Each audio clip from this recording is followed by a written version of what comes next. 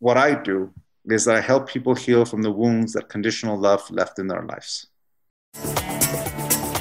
Hi, I'm Brilliant, your host for this show. I know that I'm incredibly blessed. As the son of self-made billionaires, I've seen the high price some people pay for success, and I've learned that money really can't buy happiness. But I've also had the good fortune to learn directly from many of the world's leading teachers. If you're ready to be, do, have, and give more, this podcast is for you. If you are interested in learning to love unconditionally, I think you'll be interested in the conversation I have today with my guest, Don Miguel Ruiz Jr. He's the author of 5 books. His most recent is The 7 Secrets to Healthy, Happy Relationships. We talk about what it means to live as an artist and the Toltec tradition. We talk about something called domestication, where we have ideas of who we should be and how we should live, and what happens when we don't live up to those. We talk about how we can heal from a lifetime of conditional love. We talk about what love is. We talk about how change happens, what a moment of clarity is, what to do when you're blessed with one. We talk about the difference between guilt and remorse, the difference between an apology and forgiveness. But we also talk about the ego, what it is, how it operates, how you can understand it better to live a happier life. You can learn more about Don Miguel Ruiz Jr.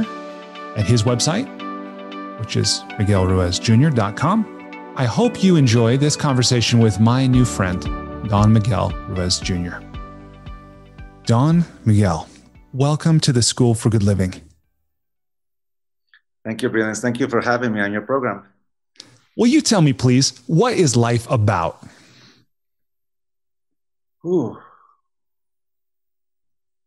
It always changes. For me at the moment, it's to enjoy it, to engage the people I love, to create the things I enjoy doing. So you can say it's to enjoy.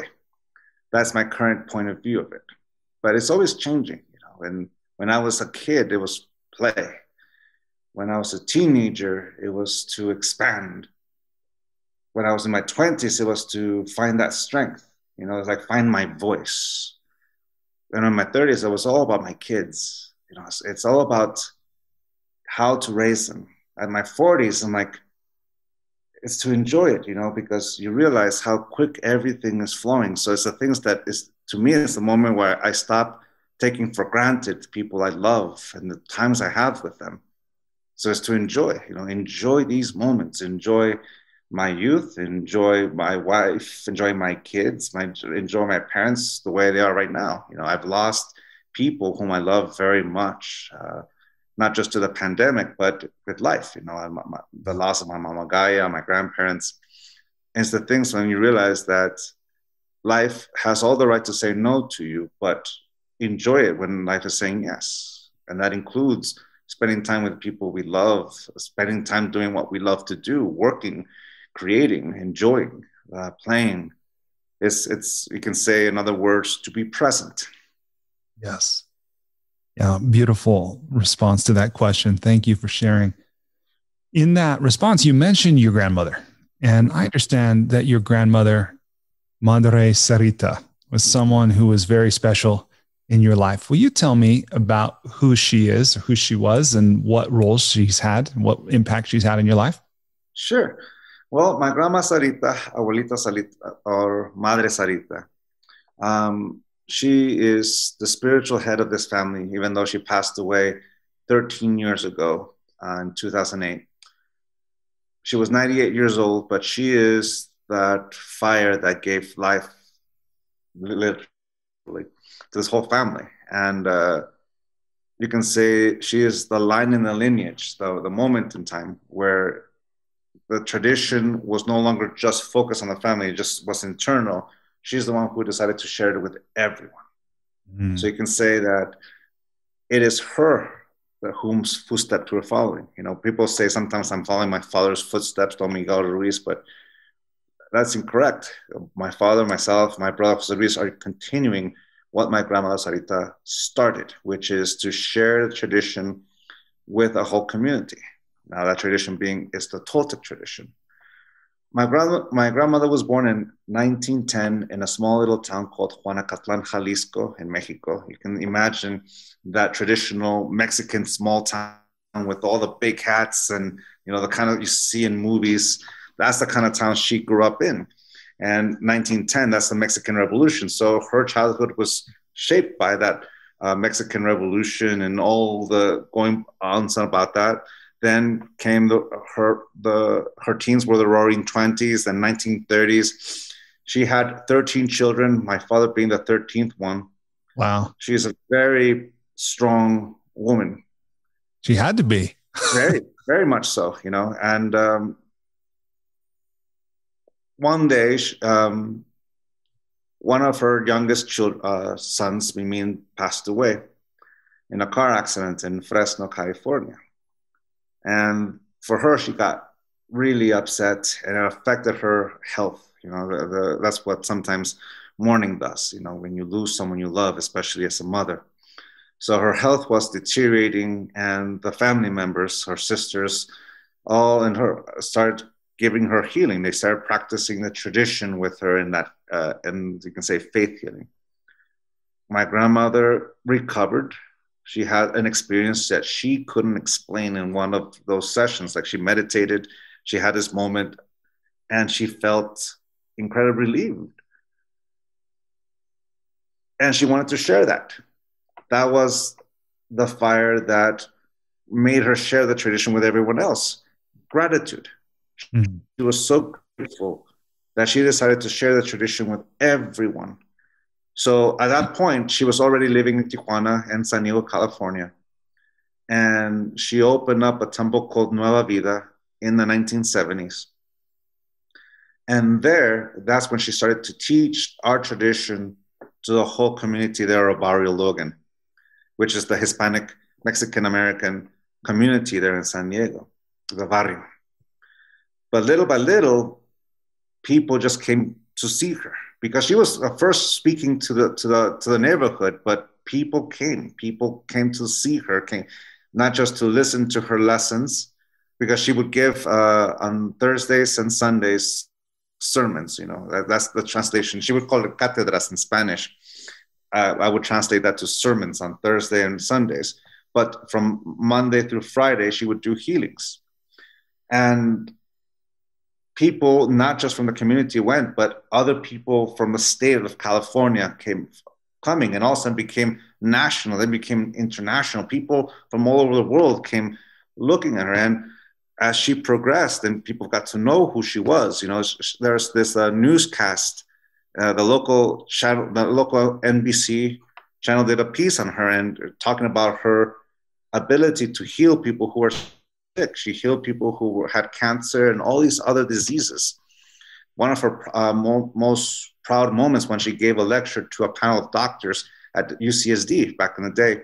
And she was the first woman to be hired by the state of California to practice her tradition with the community. So she worked at Casa Familiar in San Isidro. So she was a woman that had so much faith in life, in God, in herself, that she just continued to help as many as she could. And she always said that she was just the instrument of life of God to help other people. In 2007, the year before she passed away, she was inducted into the San Diego Women's Hall of Fame, where they were honoring her for maintaining a tradition. They honored her ability. And the reason why that is because her father, Don Leonardo, and her grandfather, Don Ezequiel, they lived in Mexico, but there was still that taboo that, after the conquest and the whole Inquisition, that taboo that if you speak anything outside Catholicism in Mexico was pretty strong. You can say that's what drove them to just be secluded. That's the history of the colonialism of Mexico, of La Nueva España, or what was left of it.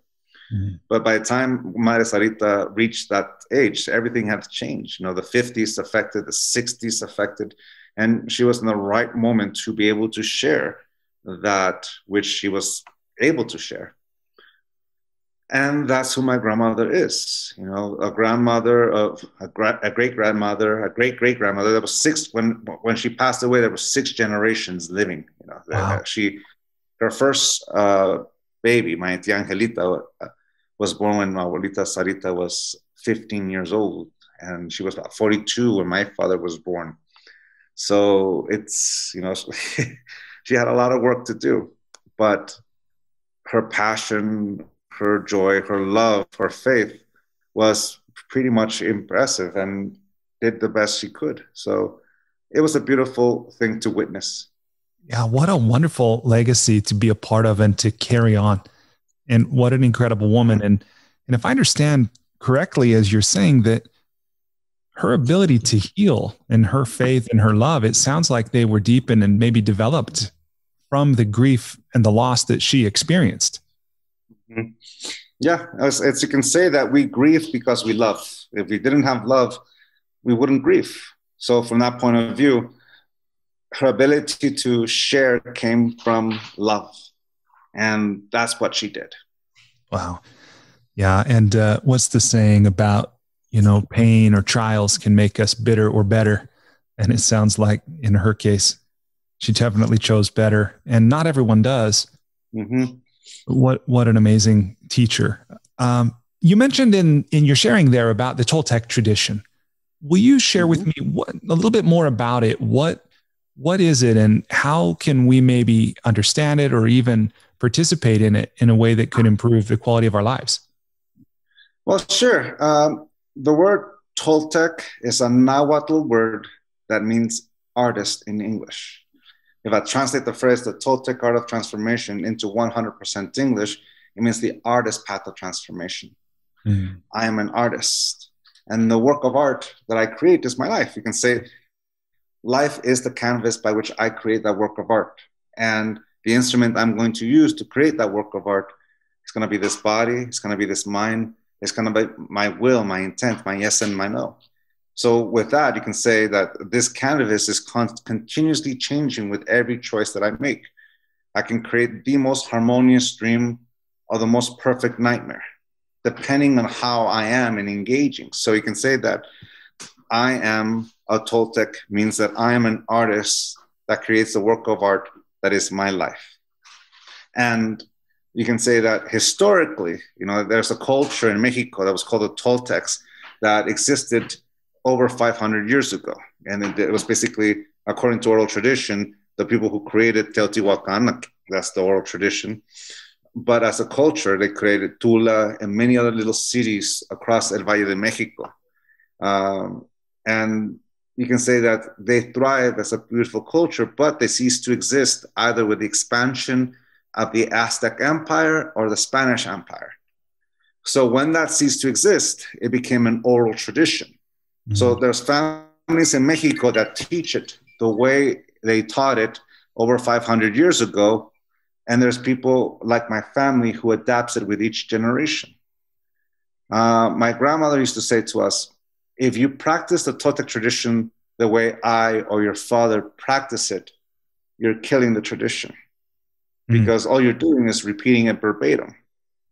To apply the tradition is to apply all the lessons that you've learned in life. And the consequences of those actions is what becomes and teaches you in life. It's the thing that teaches you not just what a sermon or a lecture gives you, but the practicality of the consequences that impacts your life. So life is the teacher. Wow. So from that point of view, depending on the family, depending on where you come from, there's definitely, we know people who practice it as it was 500 years ago. Then we have the families like mine that adapted. I'm speaking to you in English, so I'm already adapting it as we see, just by that action alone. Yeah, and we're doing it through technology, right? Yeah, exactly. Yeah. So that's the history of it. How does it benefit us? Well, it's my brother likes to say this quote: in the Toltec tradition, there's nothing to learn but to unlearn. Mm-hmm. And what we're unlearning is the thing that prevents us from living the life we want to live, by letting go of conditional love or domesticated point of views. So from that point of view, what I do is that I help people heal from the wounds that conditional love left in their lives. Mm. You will never be out of work. I don't think. I want to acknowledge too this. I think, not sure what to call it, wisdom, generosity of, that I'm hearing in your grandmother and in your father about, if you're practicing it the way I am, basically you're doing it wrong. Where my view, I sometimes have these conversations with friends on road trips or with my wife on a quiet weekend, just about, I think that religion maybe grew out of the experience someone had of something divine or inexplicable, or what we would call the numinous, right? And we want to remain connected. We want to recreate it. How can we have that again? And ironically, our effort to do so kind of calcifies or fossilizes it and takes the life out of it. This is my view, right? In some cases. No, I understand what you're saying. It's in my point of view, because I share this very similar point of view in that regard. At the root of all religion, there's an experience. Someone had an experience with divinity, with life, with God, whatever term one wants to use. Yeah. And we use the language of the environment that surrounds us. Yeah. For example, let's say yoga. When you first start taking a yoga class, you go to the yoga class, you roll out the mat, you start paying attention to the teacher. You start moving, but here's the thing, you don't know what anything is, so you're going into the position and you're cranking your neck to see what the teacher's doing. You're in downward dog and you're cranking your neck and you're doing all those other movements, looking around, trying to see what that is. Yeah. And that's when you first start, you're looking for how is it done? How is it done? It's like the mind wants to know. Yeah. With some practice, little by little, you crank your neck less and less and less as you start to recognize what those symbols are, meaning the names, downward dog, and things like that. Warrior's pose and sun salutation. You hear those words and you automatically know, all right, I know what that movement is. Yeah. And you're not looking around, right? Like, am I doing it right? What's everybody else doing? So that comes with some practice. Yeah. Then eventually what's going to happen is that you know the movements, that all of a sudden you stop thinking about it. And for the very first time, you bring your breath into it. Yeah. And all of a sudden, once you're able to bring your breath into it, it's almost like the moment where the mind stops getting in the way and confidence comes in. I know what I'm doing enough to let go of the need to know because I know. Yeah.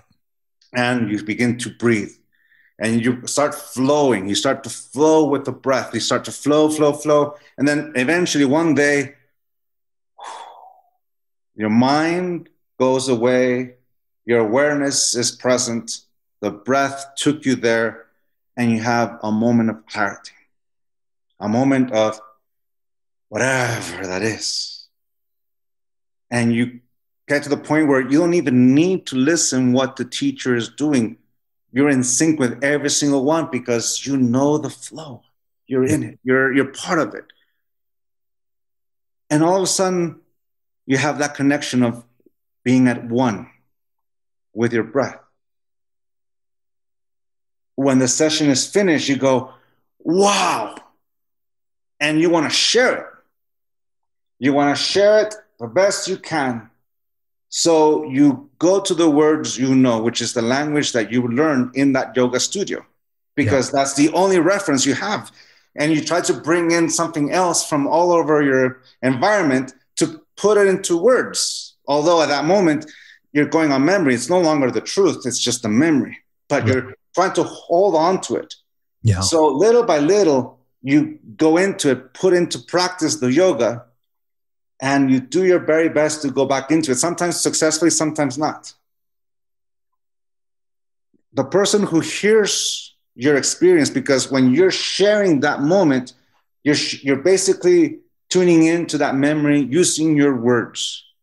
The person who is hearing you hasn't had the experience yet, but they hear your words. Now they have to follow what you do. And you think you have to follow it as is because, well, that's the way it happened to her. It can happen to me this way. That's how it happened to him. It can happen to me too. So little by little, And you look for it, and you not get it, but you get like, no, he did, I can do it again and again. And sometimes you're so in your head that you never pay attention to it. Sometimes that happens. So some people who hear that tone are able to replicate it. Some people are not. But in our tradition, what we talk about is the main problem the Four Agreements and all these other books deal with is something called domestication, which is a system of reward and punishment by which we model the behavior of an individual, where if we live up to the expectation, we're worthy of the reward. And if we fall short of that expectation, we're worthy of the punishment. And since we are emotional beings who experience the full spectrum of our emotions, that reward feels like acceptance, which feels like love. And the punishment feels like rejection and the lack thereof of love. Is the way we learn conditional love. I love myself if. I love myself if. So we get so used to that system, we get so attached to that system so that we use that as a motivator to create, to achieve, because that's what we've known. You know, get straight A's, you get a reward. Achieve this, you get a reward. We got adopted like a rewarding system. So it gets to the point where we begin to corrupt things. An example would be the Four Agreements. The telltale sign that we use the Four Agreements as an instrument of domestication is judging ourselves for taking things personal, judging ourselves for making assumptions and all the rest. In my case, hello, my name is Don Miguel Ruiz Jr. I don't take things personal. I don't make assumptions. I forgot the rest of it. Oh no, how can I call myself Don Miguel Ruiz Jr. if I don't know the Four Agreements? And there's the downward spiral of judgment, punishing myself for not living up to that image of the perfect version of Don Miguel Ruiz Jr., who doesn't take things personal, doesn't make assumptions, always does his best. He is impeccable with his word.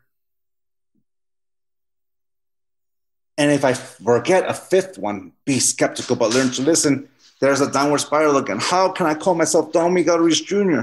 So we're used to that reward and punishment model. Yeah. In the example here with the Four Agreements is that at that moment, we're no longer practicing the Four Agreements. We're practicing the corruption of it, which is the Four Conditions. The Four Conditions is because we're so used to that domestication that we judge ourselves for not being impeccable with the word. And says, I can't give what I do not have. Imagine my wife. She was born and raised in Harriman. Honey, here's the Four Agreements. Read it. Honey, you're taking things personal. You didn't read the book. Oh, honey, you're making assumptions. She's walking in through the door, making noises as we speak. And we make judgments and we do all this thing. But at that moment, I'm judging her. Whenever I judge someone, I'm punishing them for an agreement they never made, but I'm forcing them to make the agreement through the judgment. That's the Four Conditions. I'm practicing the Four Agreements, but I'm actually really practicing the Four Conditions. And here's where a lot of religion and spirituality gets corrupted. Not just spirituality, music. You can corrupt music. You can corrupt fashion. You can corrupt culture. You can corrupt our skin color. You can corrupt man, woman. You can corrupt anything. I accept you if. I accept myself if. I can only call myself a yogi, if I have that moment of clarity. I can call myself a Toltec only if I live the Four Agreements. The Four Agreements are my Bible. But at that moment, if we judge ourselves, at that moment, we're no longer using it as an instrument of healing in the same way that the Four Agreements or the yoga helps. The Four Conditions is just another way to subjugate ourselves, domesticate ourselves, and to pretend to be something we're not. What happens there is that someone has that aha moment with religion, spirituality. Mm-hmm. They use their words best they can to explain what they've experienced. But for that person who hasn't experienced it yet, well, they only have those words, so they try to apply it. Sometimes they're successful. They're the ones, in this case, applying the Four Agreements. Sometimes they're not. And because they're so used to that domestication that they're practicing the Four Conditions. For me, becoming aware of the difference, the subtle difference between the two, is a very important thing, because it is the thing that allows us to understand what free will is versus a subjugated will, or domestication in this case. So for me, all religions are beautiful.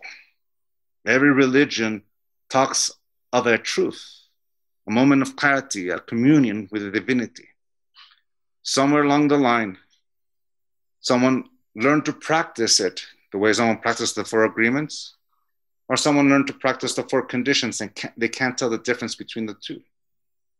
To be able to get to that point is the difference between learning from the consequences of our own choices or blindly following without even questioning if it's the truth or not. Thank you for sharing that beautiful discourse on this, and really the inverse of the four agreements. I mean, the four conditions, and how those, that can happen with anything, like you're saying, culture or a fashion or music. One thing I'm curious to know is clearly, love and unconditional love is central to your work.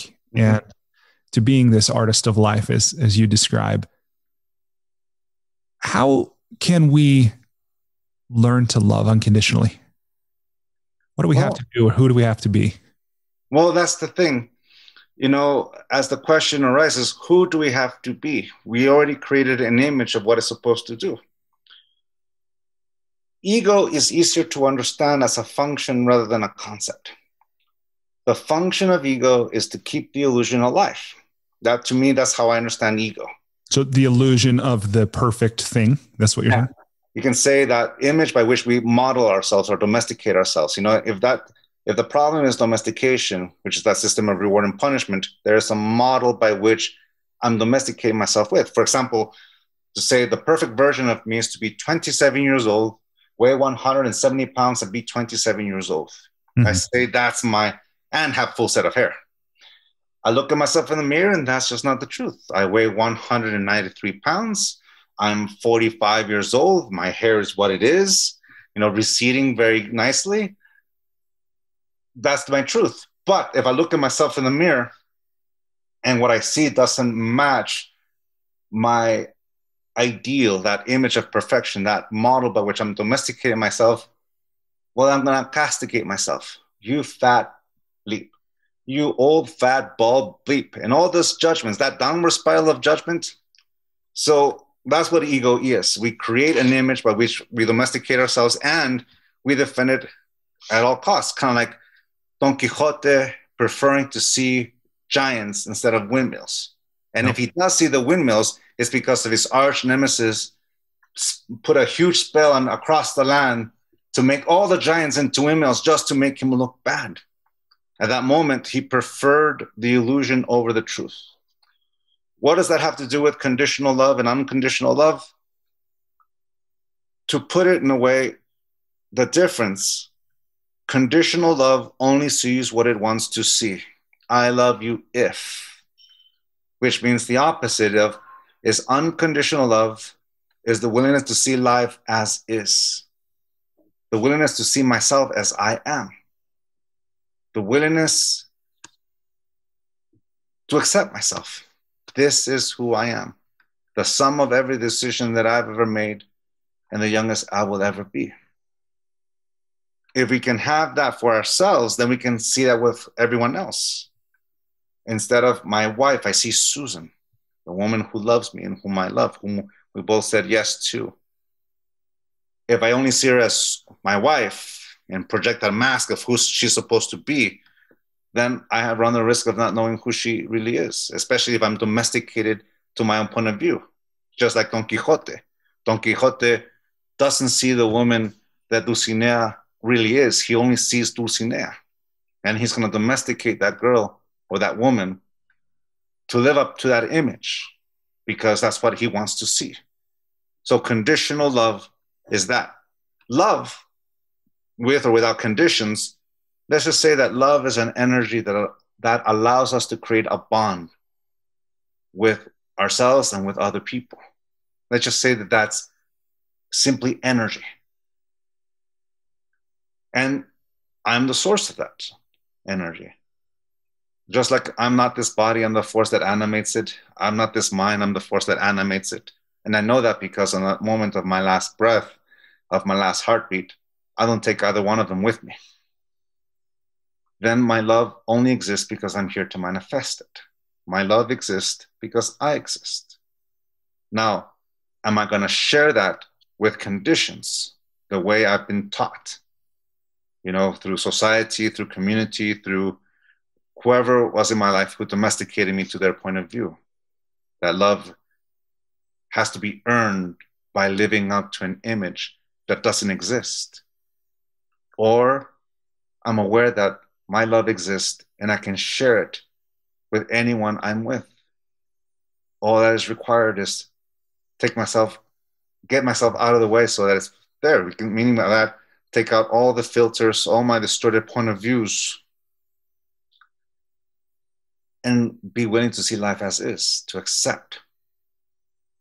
So to me, that's what unconditional love is. The willingness to see the people I love just as they are, as opposed to whatever image I project onto them, which requires, of course, the willingness to listen. Yeah. Yeah. And to see, right? To pay attention, to be present. Yeah. Even when we don't like what we see or we don't agree with it. And I can see here, I think, where your brother talks about to unlearn, right? The expectations and the, so forth of how things should be, how people should be. So this is maybe the very Western rational part of me asking this then. Okay. So say I understand. So somebody listening. Okay. So they hear what you're saying. It's something they want, but they don't know how to do it.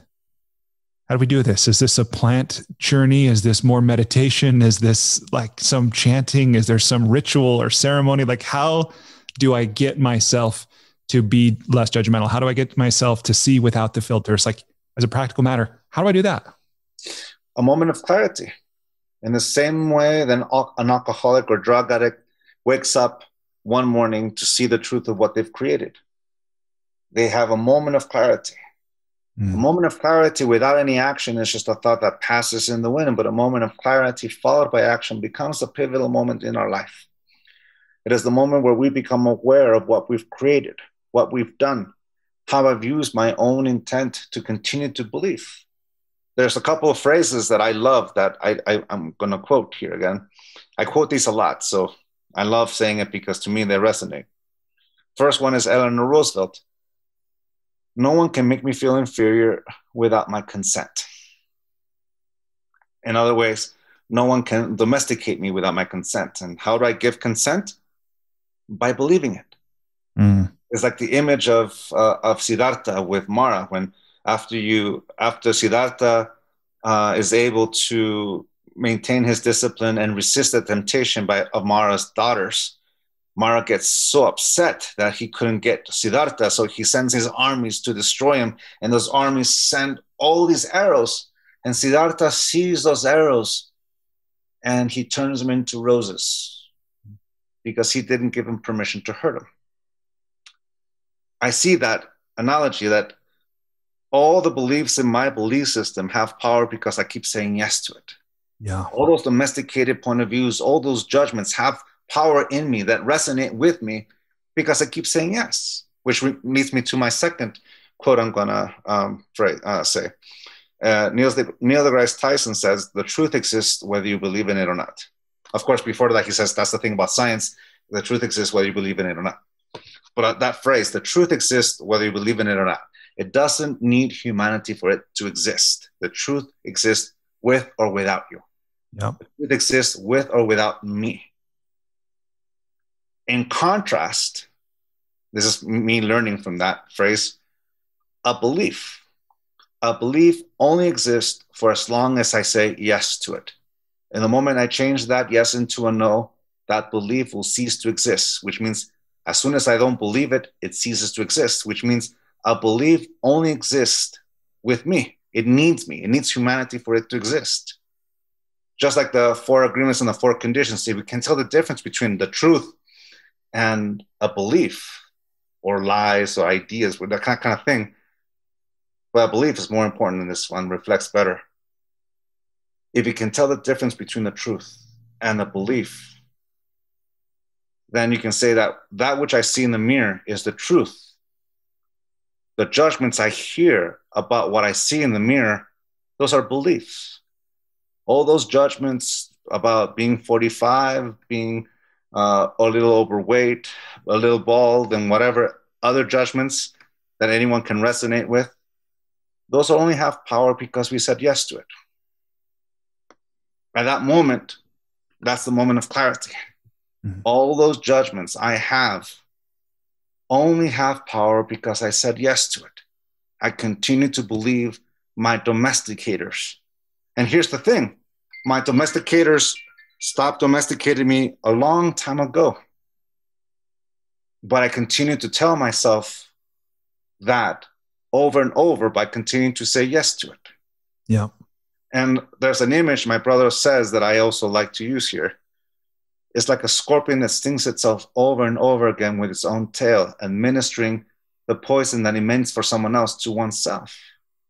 Well, those beliefs by which we continue to hurt ourselves is kind of like saying yes to them when we believe them. It's exactly drinking our own poison, or that scorpion that stings itself over and over again.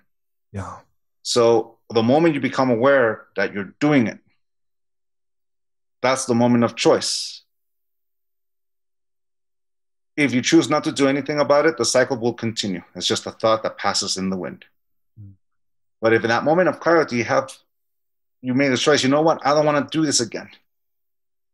That ability, we shift. Kind of like an alcoholic or drug addict. We take a step in a different direction and we change life. And we go through that hangover, you know? Mm-hmm. When you're going through that alcohol withdrawal, the best way, what you're used to is what one is used to is the hair of the dog. Take a sip of beer or something and the headache will go away. But yeah. You just punted the problem. It just kept going. Well, if we decide that in that moment of clarity to change direction, the whole world changes. And all of a sudden, all these beautiful traditions have so many instruments that allows us to let go of conditional love. Not just the 4 agreements, but the teachings of Deepak Chopra, Marianne Williamson, Jesus, Buddha, Siddhartha, Mohammed, psychology, psychiatry, Alcoholics Anonymous. All these beautiful traditions teach us how to let go of conditional love and embrace unconditional love. But if you begin to clean it out, to clear all that filter, those attached beliefs, we can see that all of those have instruments that allows us to heal. Mm-hmm. We just go to the one that resonates. It's kind of like going to the one therapy center that resonates with us, or that psychiatrist, psychologist, or group setting, or workshop, or uncle or aunt that you have confidence in, or brother or cousin that you decide to also share with. Mm-hmm. And you let go. At that moment, these are all instruments, and you will go with the one that resonates with you. Action. So you can say that a teacher once taught me this lesson, just to close that question up.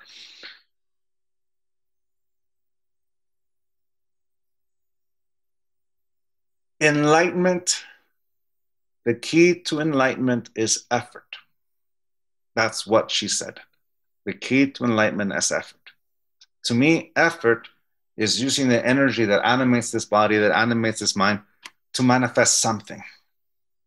That's what effort is, putting one foot in front of the other. Discipline is simply remembering to make that choice every day. Or you can say discipline is remembering to apply that effort every day. That's it. Don't forget about the drill sergeant in your head. It's just remembering that today I want to say yes to it, but I want to say no to it. And success is simply following through. And that is going to adapt itself to whichever method. It could be prayer. It could be a group. It could be action. It could be creativity. It could be therapy. It could be an incredible array of things, because there's so many people out there that, similar to my grandmother Sarita, had a moment that helped them and they decided to help others. And that's what we go towards. We give ourselves the permission to heal. Yeah. And that's what it is. Yeah. It reminds me of something I once heard about. There are many, many paths up the mountain, but the view from the top is the same. Mm-hmm. Right? Like all these different approaches we might, or the teachers we might choose to learn from, but in some fundamental way, I think we're ultimately arriving at the same place. Mm-hmm. Now, and this idea too about, our thoughts and this domestication, this was an idea that transformed my life. Just even knowing, a thought isn't true or false. It's a thought, and you can choose to believe it or choose to disbelieve it. And that we always have choice. Mm-hmm. Right. And so what can in some way be so simple to say in a conversation like this literally has the power to transform one's entire life if we remember and apply it. Yeah. And it feels overwhelming at first, like anything, I can say right now, for example, I ran 6 full marathons and I ran 25 half marathons. Holy cow. Congratulations on that, by the way. Thank you. Thank you so much. 8 years ago, I could barely run 2 miles. I had this issue with my back, my lower back, that my legs went numb and I had to relearn how to run again or walk even alone. But I started with 2 miles and then I created a playlist where I walk 1 song, ran 1 song, walk. Then the intervals changed. I ran 2 songs. I ran 3 songs little by little. It was hard work, obviously. And running a marathon, half marathon is hard work, 18 weeks, but it all sounds easy when you're on the other side. But the effort is worth it. The first time I ran 5 miles, a huge epiphany happened to me. First, it was the first time in my life that I ran 5 miles. Before that, my sport before running was soccer and, stop and go. And youth, I didn't think about it. I wasn't really paying attention to it. But in my 30s, here I am learning to do this. So when I finally crossed 5 miles for the very first time, I crossed a threshold that my self-doubt told me I couldn't cross. I proved myself wrong. And the best question of my life came, what else can I do? Wow. And it came with the best response I could ever say. Anything. Knowing that I can. It takes effort. It takes all this hard work, but it's so worth it because it's something you get to create. And there's nothing, there's a lot of things, but it's a wonderful feeling when you cross thresholds that your self-doubt told you couldn't cross and realize you can. And not just with, in my case, a physical activity. When you write a book, when you create music, when you're doing a job, when you let go of alcohol or all these things, it's like you stand by and you look at what you've done. Sometimes we do all our intent just to run, and you put your pet down, you just like work. And all of a sudden, if you look up and you look around and you see all the fruit of your labor, all the stuff you've achieved, you go, wow. And the funny thing is that as soon as you say it, it sounds easy. And the only reason why it sounds easy is because the words make it sound easy. Yeah. But the effort that we actually apply for it while we're doing it is tough. So you always have to find what motivates you. So you can say, what happens when you let go of domestication? Because the thing about domestication is that there's a motivator that drives you to do it. The grass is greener. I love myself as soon as I graduate high school, as soon as I graduate college, then I'll be somebody. What happens when you let go of that motivator, which is conditional love? That's the thing about that domestication. The motivator is conditional love. Passion. Passion is, let's not confuse it with the corruption of it, which is obsession. Obsession is like only focus on this one thing, and I can only achieve it. I can only accept myself if I have it. And if you do achieve it, you create another. For example, let's say I qualify for Boston. I can only call myself a runner if I qualify for Boston. If I don't, I'm just a jogger. And I know people who do that. Like, oh, they put people down by calling them joggers. And like, no, he's not a runner. He's a jogger. You know, what is that? But let's say that you're obsessed with it and you qualify. Now you're like, no, now I have to break the record. And I won't call myself a runner until I break the, and at that moment, you never accept yourself who you are. That's an obsession. Passion, on the other hand, looks different. The goal is just the excuse to do it. Training that Sunday when race day happens is just the excuse to run for 18 weeks prior. That's the difference. I enjoy doing what I love to do. And it's like, I enjoy doing the craft that I do. And that's the difference. Instead of chasing an illusory carrot, I'm eating the carrot that nurtures me to take a step forward. I love that view. I love the view that the goal is just an excuse to follow the passion. Mm-hmm.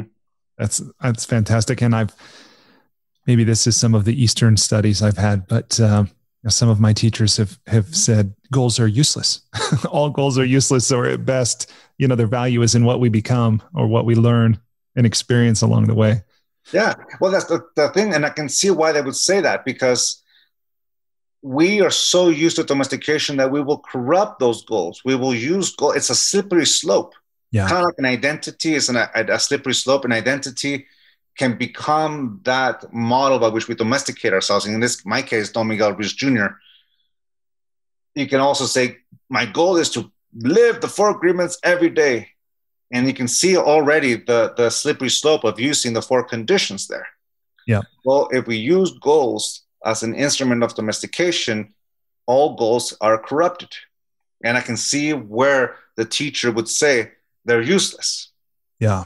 But once you clean it up, and I'm perfect just the way I am because I'm alive. The grass is greener where I'm standing because it happens to be where I'm standing right now. This is where I'm at.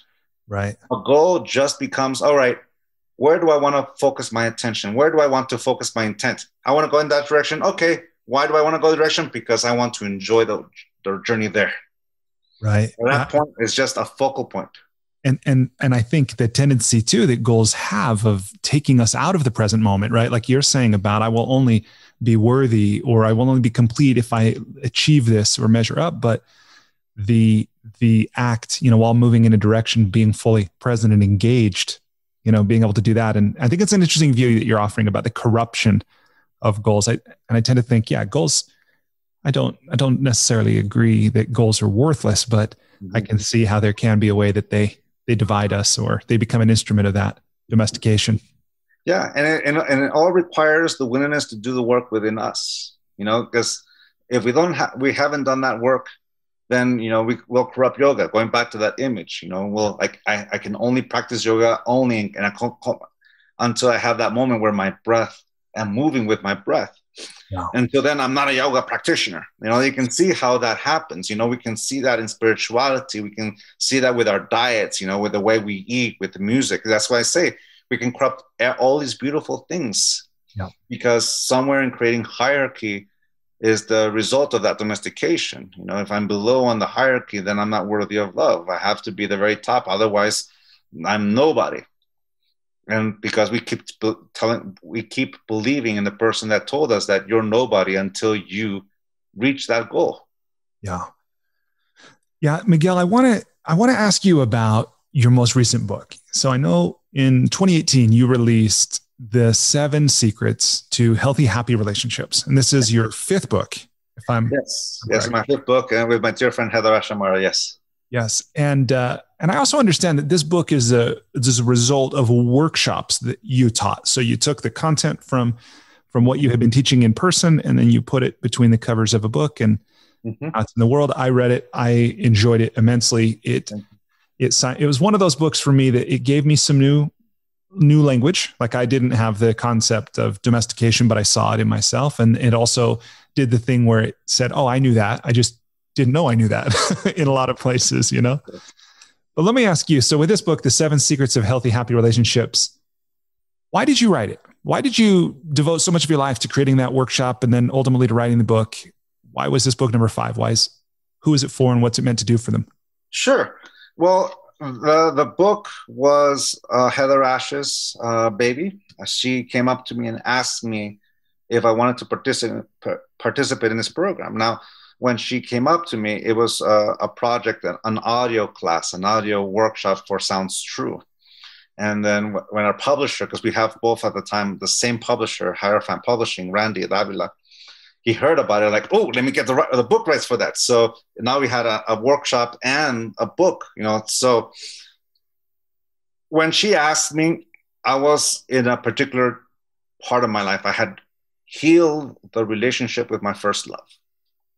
My relationship with my love, I was 18 years old. It was that high school sweetheart that we loved each other. But, when you're that young, love is an instrument that is beautiful, but can also hurt. So you can say that it's like the image of two porcupines kissing, our quills just fit the right place every time we want to get close, and we did that. So time and time again, we broke up, we got back together because we loved each other.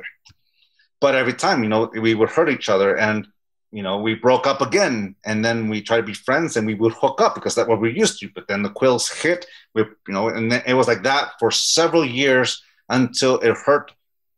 And we got angry just by the thought of hearing each other. But, looking back on it, is the relationship that impacted all my relationships. Like it's the head of the freight train that when it finally hit, boom, boom, boom, boom, boom, it's like that one. Eventually, it all came to a head because I fell in love again. And she's the woman I wanted to marry. But all these wounds, all this stuff just infected my present. It's like carrying the weight of an old corpse, and meaning myself. I was holding on to all these old wounds, and it was infecting every relationship. And that thing was heavy and was stinky, and it finally crashed.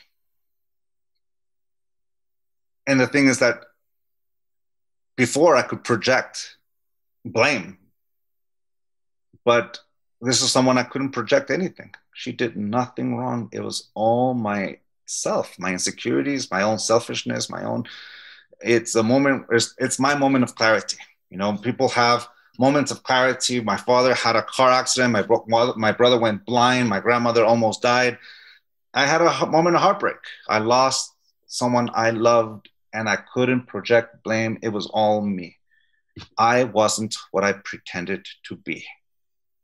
And you can say it's a moment where I really began to practice the family tradition. Yes, at that point, I've been an apprentice since I was 14 years old, and I can recite and give a class and all that. But then I had a moment of clarity when I was a certain age, at the age of 23, 24. And then by 27, it all fell apart. And I finally put it to work. I started to work on myself. I really applied the lessons. I took a whole year off from relationships so I can really give myself that time to heal. I moved places. I changed my whole thing and focused on myself. And luckily enough, I healed in time for when I met my wife. I was ready. I wasn't afraid. I wasn't afraid to say no. I wasn't afraid to love anymore. And luckily for me, my wife came when she came, and we continued to work through things. She and I have worked through a lot of things. And then social media came in, at the time, MySpace, eventually Facebook, and became friends with a lot of my high school friends. And all of a sudden the name appeared, and there she was. The woman, the girl from when you were my first love. Yeah, my first love. Yeah. I'll leave it like that. Yeah. I sent a friend request and she accepted. And we started talking and kind of like, hey, how you doing? Yeah, how you doing? Good. At the time I was living in Rockland, California. She was living still in San Diego, where I was born and raised. So the next time I drove down, we're like, let's meet up. Let's introduce our family. She was married and has her son, and I'm married and I have my two kids. We came together and we got the families together. Kind of like that was our safety net in a way. We're like, all right, we're surrounded with safe. And we're talking, and it happened for a good 4 or 5 years that we now we talked, we were friends. And then on the eve of my first marathon in San Diego, it's a San Diego rock and roll marathon.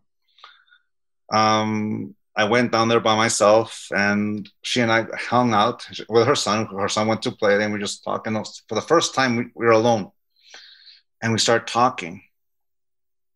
And I apologized. I apologized, not the apology of an ex-boyfriend, but that of someone who knows the difference between guilt and remorse. And what I mean by that is this. Guilt is punishing yourself over and over again for something you wanted to do. And every time you think about it, you judge yourself. Por mi culpa, por mi culpa, por mi culpa. You judge. But if life were to give you the chance to give you the chance to do it again, you would still do it because that's what you wanted to do. That's guilt. Remorse, on the other hand, is that you see the consequences of your actions. You see the ripple effects of the choices you made and how that affected other people. And you see that pain, you see the consequences. You're no longer projecting, you're seeing it, you're owning it. And you're aware of it. And here's where it really is different. If life were to give you the chance to do it again, you wouldn't. Not because you got caught, but because you know what the consequences are, and you say it's not worth it. Mm-hmm. Hurting someone else is not worth it. You can say that's what I learned, which also means I heard her for the very first time. I owned my choices, and I didn't ask for forgiveness. I apologize. There's a huge difference. The forgiveness comes for her, and she's the one who responds to that. But I owned up. It was like the first time I ever saw her as a human being, rather than me projecting that she was my girlfriend. Mm-hmm. When that happened, something incredible happened. All of a sudden, she started owning up to her side. It's like both of us owning, like the maturity of being in our late 30s or something like that. And all of a sudden, the words I wanted to hear since I was 18 years old comes out. I loved you very much, she said. And I said the same thing. Of course, we both said we wouldn't have lasted because now we're adults. We totally know that eventually that would have happened. But we gave each other the ability to heal the relationship. Wow. When Heather Ash came and asked me to participate in this project, that's where I was coming from. You can say secret number 4, which is of healing. And the original title of the project was The Soul of Intimacy. When you don't heal your old wounds, your intimacy is going to be closed. You're not going to open up. Mm-hmm. But as you heal, your intimacy is going to open, otherwise known as joy. Your ability, the secret to joy, goes hand in hand with the ability to heal, because it's the moment where we're no longer afraid to love, and all of a sudden the channels of communication are open, which is what she and my first love and I did. We finally talked as equals, not as that projected image that we once had of one another. And it was a good one, and it felt good. So, and release is the equivalent of me, who are you today? Because I'm not the same person I was when I was 18 years old. In fact, with my wife, same thing. We were both 28, but we're not the same person we were at 28. She's not the same person she was at 30 or 35 or 40, and I'll stop right there. We are different people. In fact, she's not even the same person she was yesterday. She's not even the same person she was at the beginning of this week, because life happens. And when life happens and it impacts our life, it changes. We change with every action and choice we make. It impacts us. So when I contributed to that book, it was meant to heal, to help other people heal. But you can't heal what you don't have. So you can say, you can't give what you do not have. So in order for you even be able to heal that with other people, you heal it within yourself, which is the first three secrets of commitment, freedom, and awareness. It's the commitment to myself to heal. You know, it's like I heal with my own permission, and I follow through. Like that line, that lesson of enlightenment. The key to enlightenment is effort.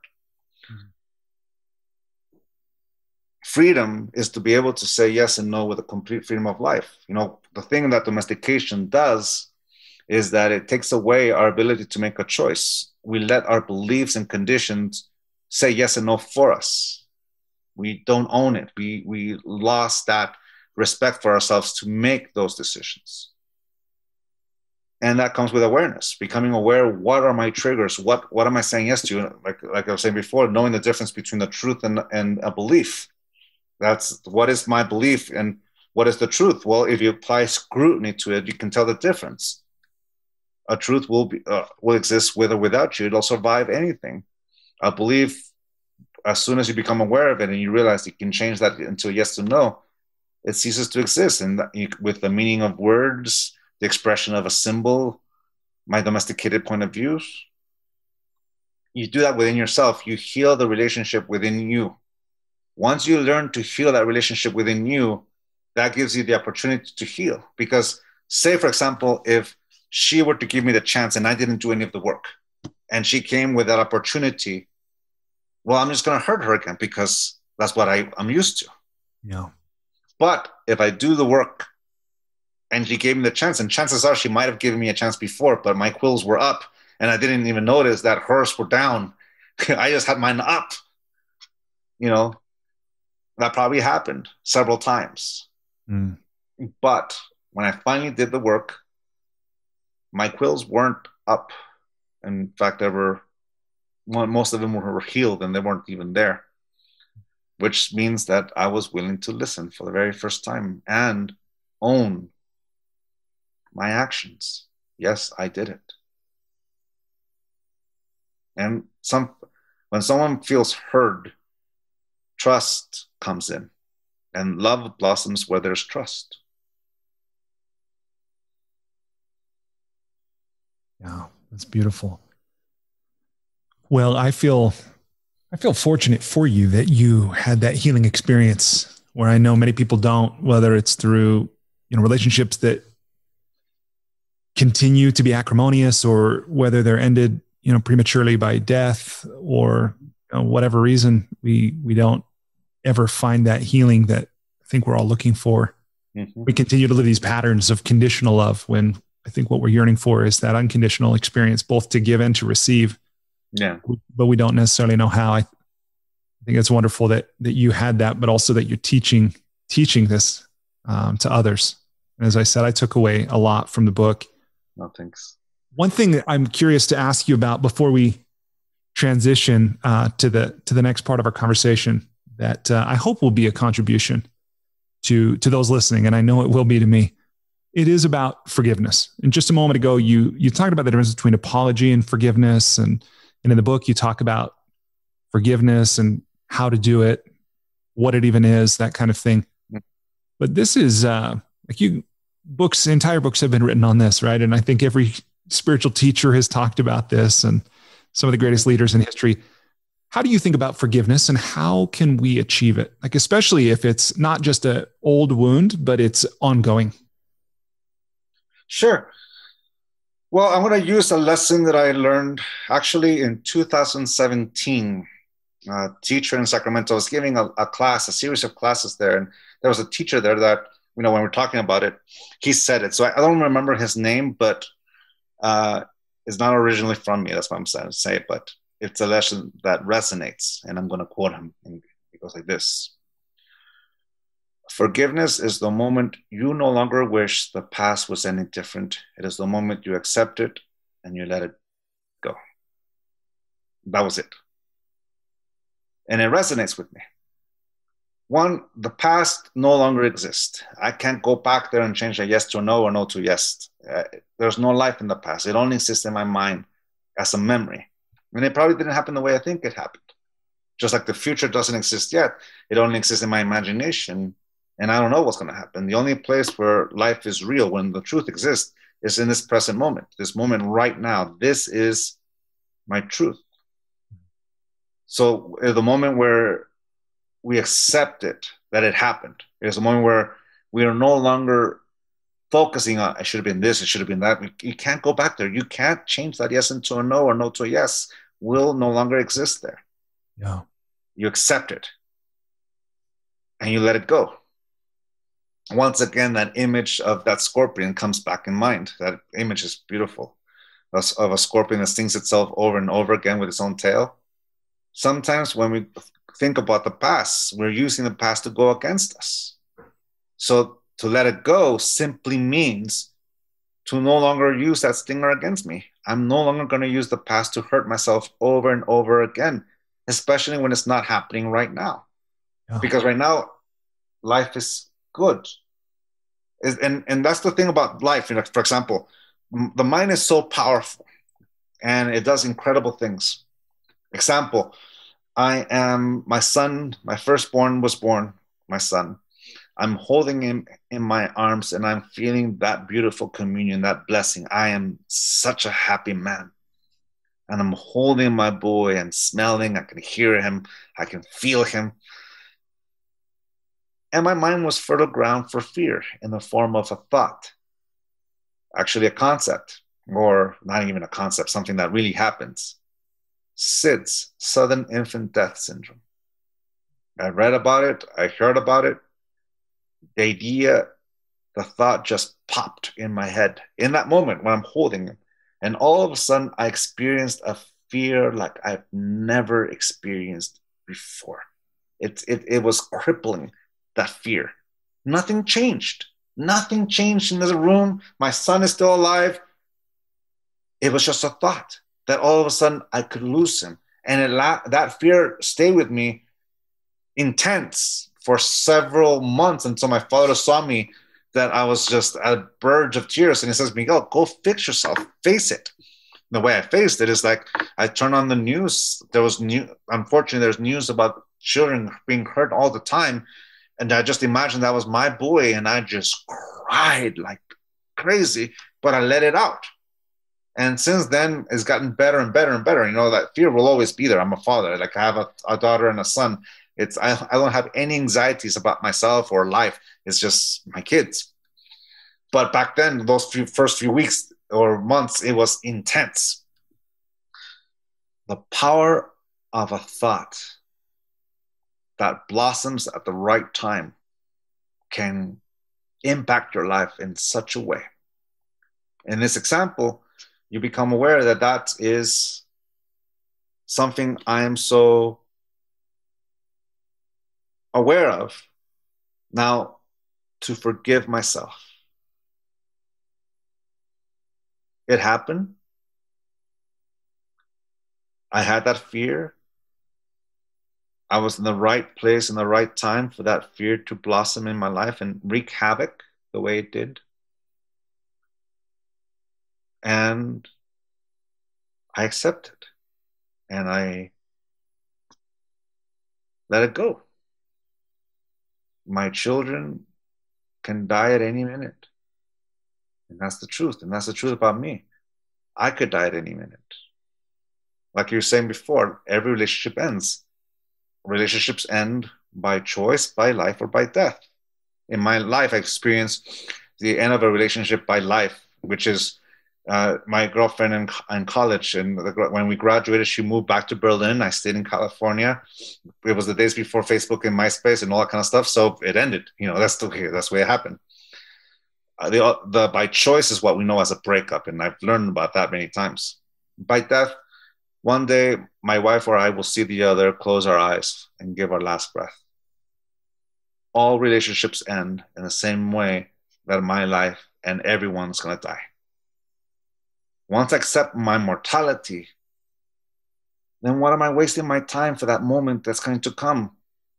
It's like in Game of Thrones, what do you tell the angel of death? Not today? Well, not today. I'm alive right now. Life is saying yes to me. My wife is saying yes to me. This little ring that I have only has power because we both said I do. But my wife has every right to change her mind from a yes to a no especially if I do anything stupid, she has all the right to change her mind, which means that symbol of my wedding ring only means something for as long as we both say yes. It is the thing that helps us not to take for granted those people we love and the people who are in our life. We accept that everything will end. Once you accept that it is, you appreciate that it's not today. You enjoy it. You're here to be with it. And that moment, forgiveness is a little easier because why waste our time with something that's going to prevent us from having this relationship? Especially within myself, because in that self-administering of that emotional poison, I'm the only one who really feels it. Yeah. So when I forgive someone, and basically it's the moment where I'm no longer going to use them and their actions to go against me. Mm-hmm. So for me, that's what the act of forgiveness is. Now, we forgive when we're ready. If we're not ready to forgive, that's perfectly fine. It's all about breaking domestication, remember? If we say we have to be enlightened, so I have to forgive. But if you're not ready to forgive, that's your truth. And that's the truth of who you are. Yeah, it's okay. I think that's where I know for myself, and I think many people get what I would say hung up on or caught up on forgiveness with that very thing. Like it's something we should do. But if we're honest, when we look inside, if we're unwilling to try to do so and then make ourselves wrong for not doing it when we really don't want to. Yeah. And that's the thing. That's what domestication is. At that moment, it's forcing our hands. But the thing is, the emotional body is not ready. The wound is too painful to touch. Yeah. To honor ourselves is to say, this is how I'm feeling, but I'm choosing not to let that poison affect my choices or the way I treat you. I'm going to redirect it in a different direction. You know, we can create the most beautiful work of art and the most beautiful ballads. You know, there's people out there who've made a living out of writing those songs, you know, of heartbreak and betrayal and things like that. Yeah. It's a beautiful thing when we're able to redirect it and give ourselves that time to heal. And when we are ready, and that time usually comes when we're tired of feeling that pain, is when we give ourselves that permission to heal. And the last step of healing is forgiveness, which is once again to let it go and accept that it happened. And taking a step forward is leaving it behind. I have to make sure that's not my son. The happy dogs.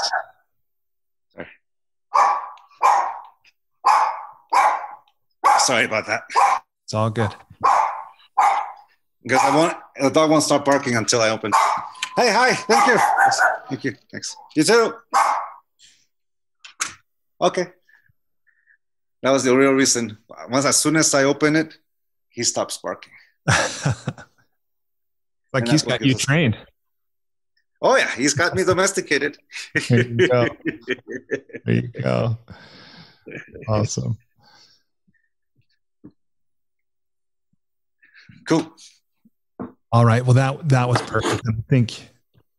I think for me that was a wonderful back and forth about that topic. So unless there's anything more you want to say before we keep going, we'll keep going. Okay. Follow the lead. Awesome. All right. So we'll go ahead and transition now to the enlightening lightning round. Again, this is a variety of questions, relatively short questions on a variety of topics. My aim is to ask the question and let you answer as long as you want, and I'll work to keep us moving through this. It's about 9 questions. Okay. Question number 1. Please complete the following sentence with something other than a box of chocolates. Life is like a joyride. Okay. Number 2. Here I'm borrowing Peter Thiel's question. What important truth do very few people agree with you on?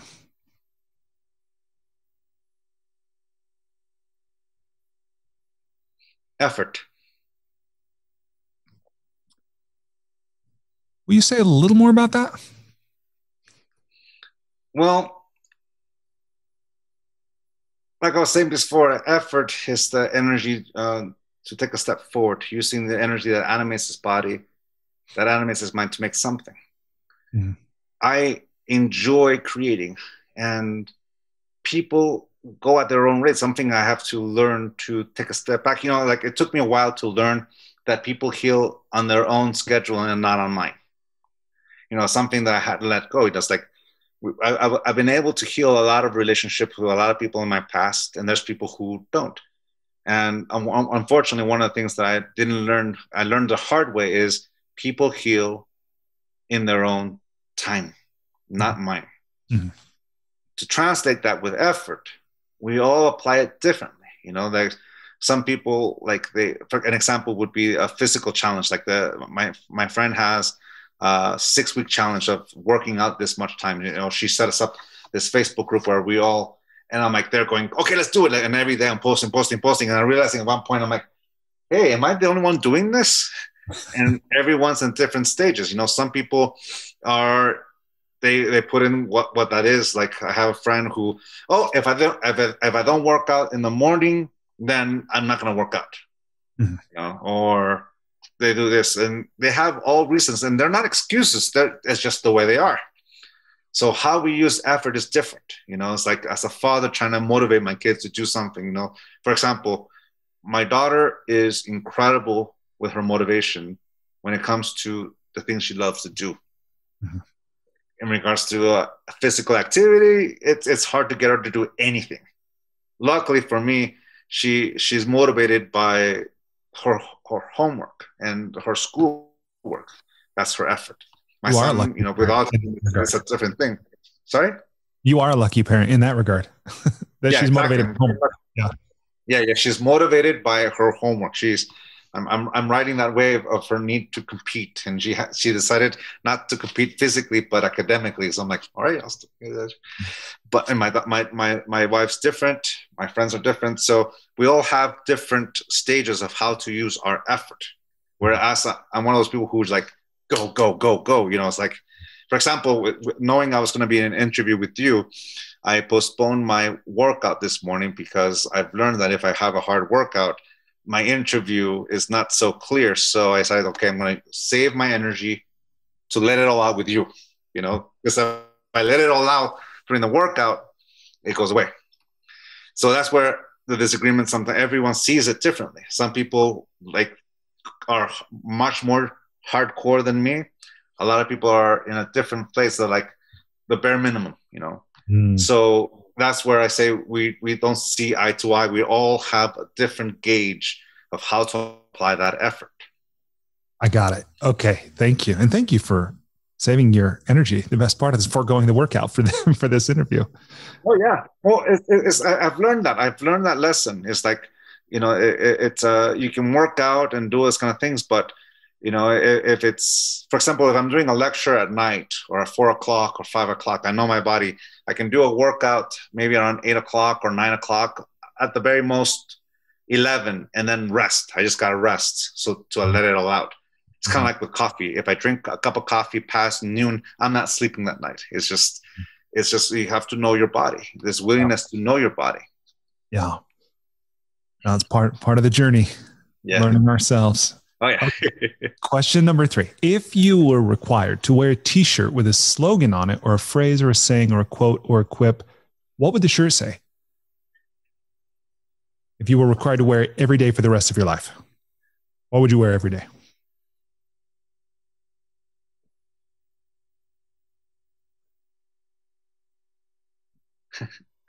Not today. I love it. Okay. Although it came close. The first one I was going to say is the force runs strong in my family. Awesome. I have that shirt too. Okay. Question number 4. What book, other than one of your own, have you gifted or recommended most often? That's a good one. For different reasons. Wow, I have a lot of books, so I'm just going to go what's top of my head. How to Raise an Adult by Julie. Sorry, I'm forgetting her. I want to say the author's name correctly. I know that Julie Lythcott Hames. Yes. Yep. That's her. You got it. This is a That book one, about I've parenting? given out copies quite a bit. And of course, the other one is The Autistic Brain by Temple Grayton. Those are the two books I've given out the most. Right on. My wife's not here, so she left. Okay. All right. Okay. Question number 5. So you've traveled a lot in your life. What's one travel hack, meaning something you do or something you take with you when you travel to make your travel less painful or more enjoyable? I travel a lot. It's going to have to be my phone because it has all my music in it. So headphones and my music, which is in my cell phone nowadays. Which is better than walking around with a big album of CDs that I used to carry around with me. Yeah, music is life, isn't it? Yeah, so it's definitely my headphones and music. All right.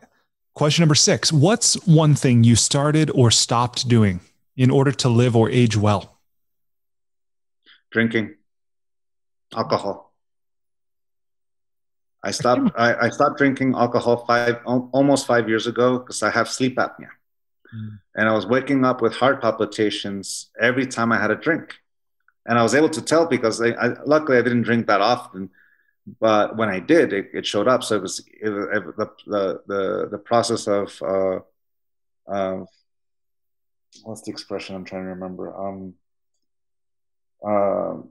Eliminating little by little. Let me find out that alcohol and sleep apnea are not good for my body because when you drink alcohol, it relaxes the muscles. And when you have sleep apnea, then that intensifies your sleep apnea, which means I'm not getting oxygen into my body. So the reason why I was having heart palpitations is that the heart was doing its very best to send blood up to my brain to get oxygen to it. Otherwise, I was going to be losing more brain cells than I have. So the moment I became aware of that, and it was a truth, it's a moment of clarity, you can say, I stopped drinking because I wanted to live, because if I continued unchecked with that, then one night I would have had either a heart attack or a stroke. Wow. Now, mind you, a heart attack is one thing, either you survive or you don't. A stroke, if it's a lose-lose situation, and it's a horrible Russian roulette. Yeah. So because of that, and I was 40 years old when this happened, I realized, you know what? That's it. Unlike when I was in my 20s, like, I'm not going to drink anymore, whatever. No, this time I'm like, I'm in the zone. I'm 40 years old. Heart attacks and strokes, they're the real thing. You can say it's the moment like I accepted my mortality and I chose, no, I want to live. I want to see my kids grow up. So one thing to help it was no longer drinking alcohol. At that point, I was already running. I had already changed my lifestyle in that way. But the no drinking alcohol is one that I'm not even tempted by it. I'm not even tempted at all because I know that I haven't healed my sleep apnea. Even with a device, I haven't healed it. And it's the consequence is not worth the effort. Like my friend Kirk would say, the juice is not worth the squeeze. No. Well, I'm glad you discovered that and cut that out of your life before it had serious consequences. Mm-hmm. So good for you. I'm going to insert a question 6A. So 6A, what has been your favorite marathon or what's been one that you've just enjoyed a lot of the 6 you've run? You say 6? 18 half marathons? I've ran 5 California International Marathons, which is from Folsom to Sacramento. And I've ran 1 San Diego Marathon, which is around San Diego. The rest of them are half marathons all over the place. So it'll be my very favorite marathon has to be my second one. And the reason why is that I finished it. I finished all of them. But that one, I had around mile 18, I started having some issues with my hip flexor.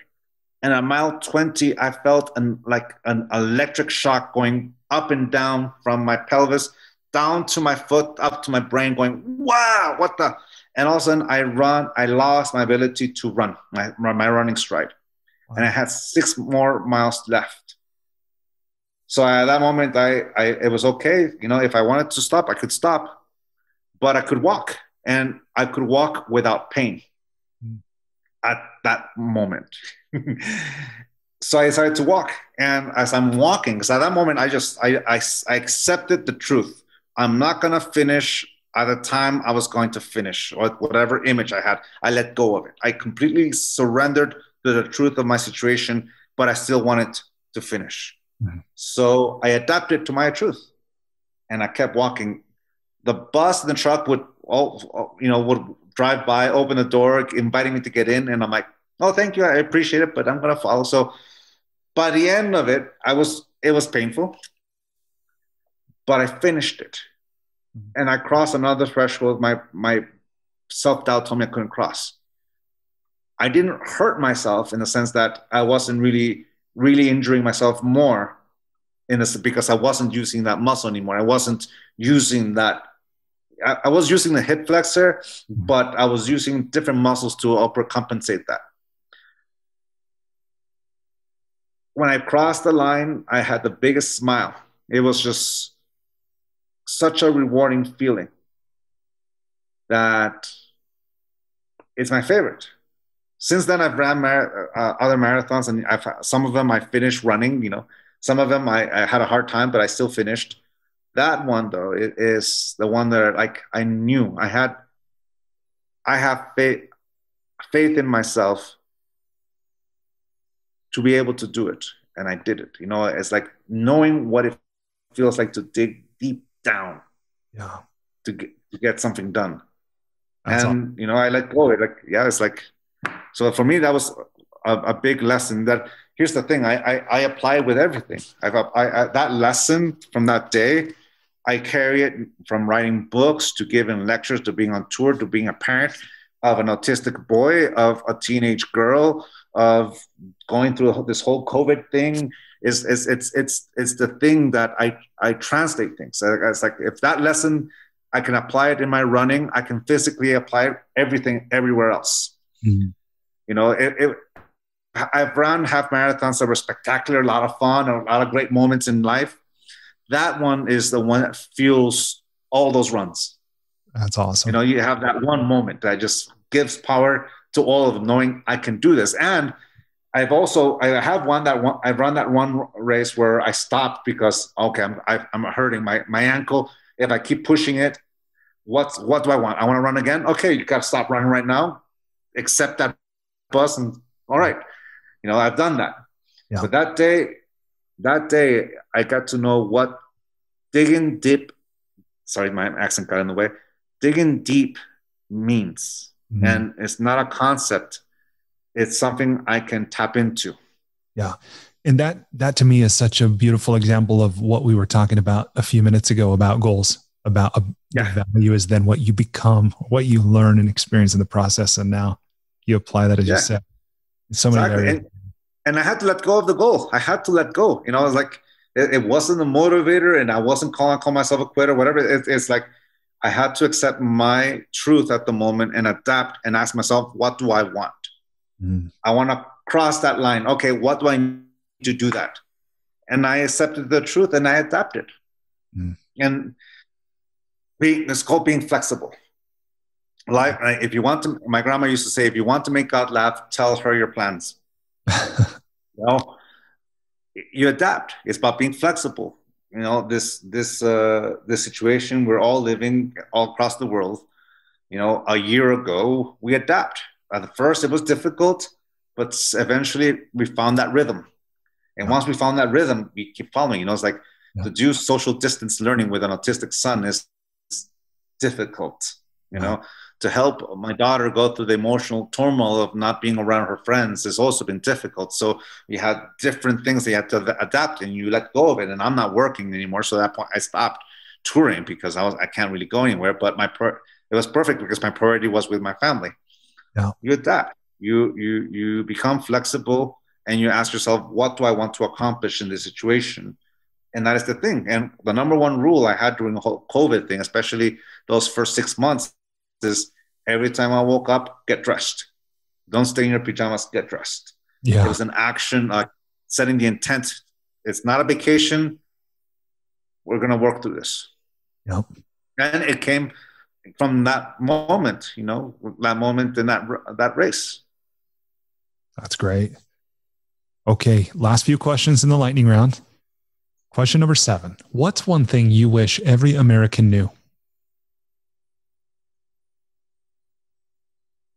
Compassion. Yeah, me too. Question number 8. What is the most important or useful thing you've ever learned about making relationships work?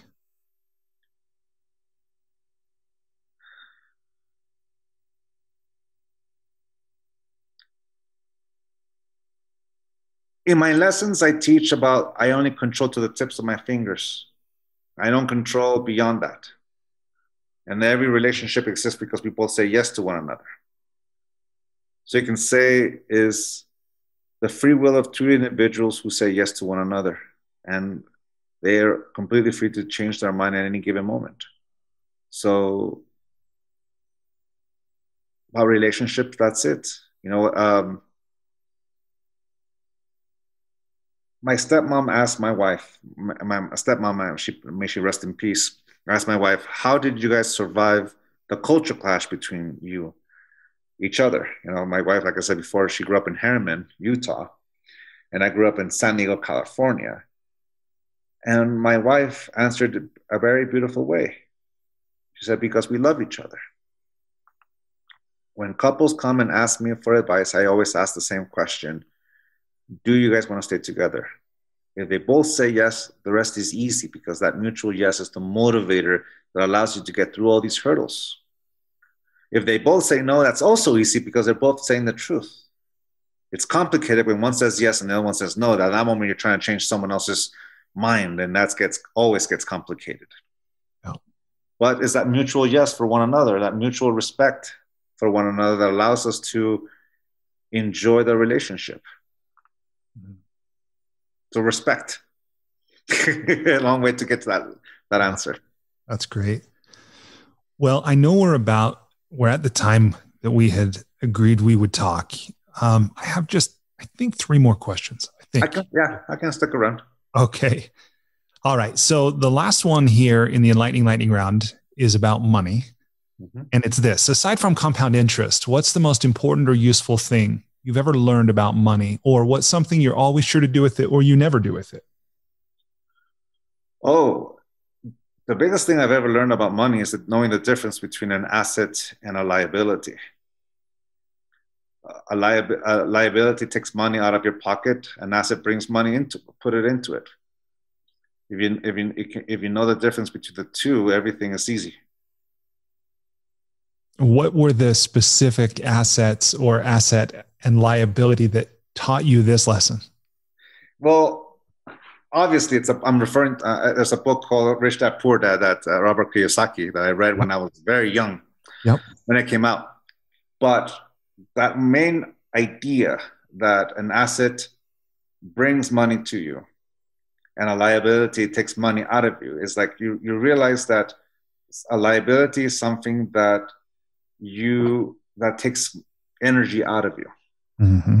An asset, something that brings energy to you. If you look at money in that regards, and like it's been said before, and it's a cliche, I know, money is energy. And that's because it's a symbol that represents a shared value. Before money, trade was you wouldn't know if it was of the same value. It allows you to understand that this is worth the same much. In that regards, what is fair trade? So money represents a symbol that represents something, an agreement between these two people or society. This is how much it's worth. And of course, with inflation and everything changes.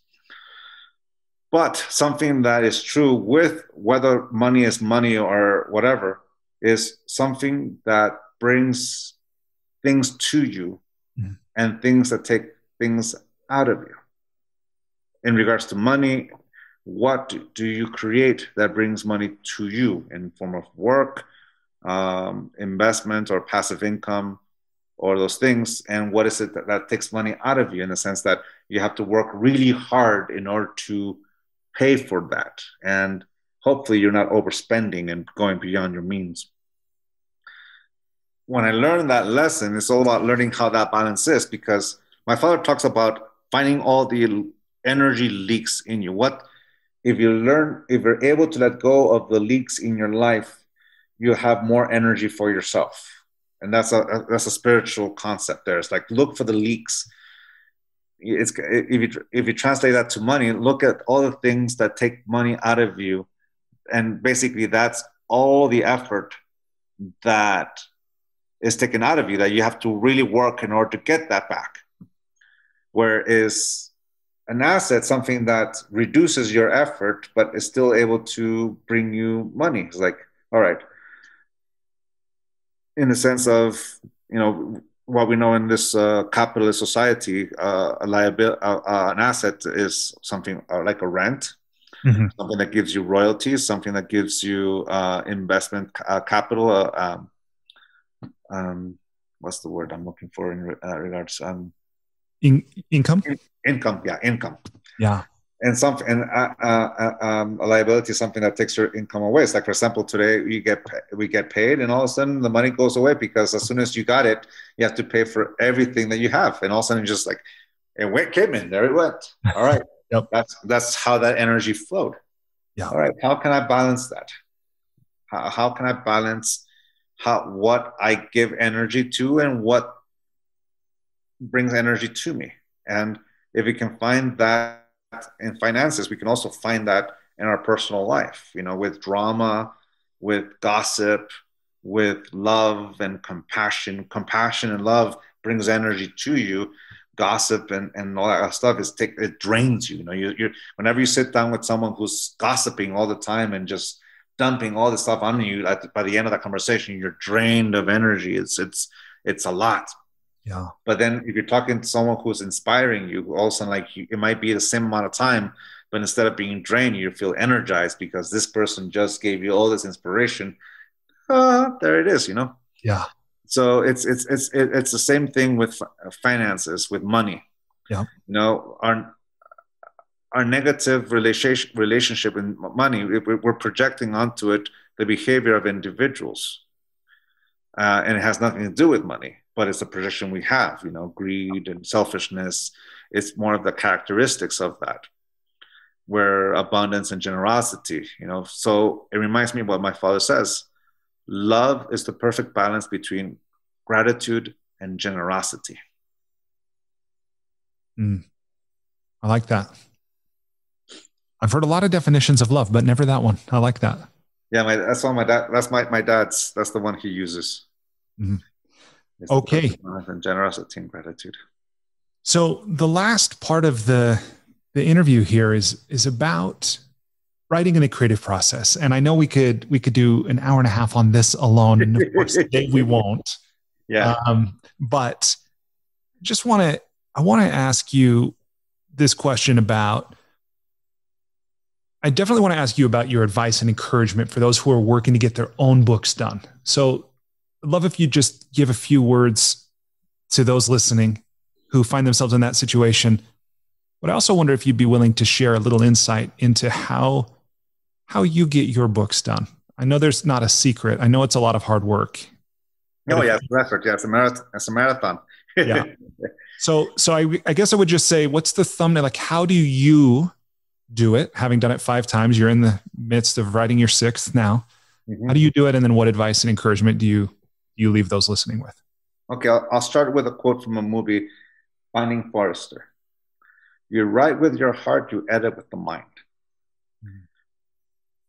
I love that line and that phrase, that quote, because it's the truth. The first draft that you write is a purge. It's not pretty. It's not grammatically correct.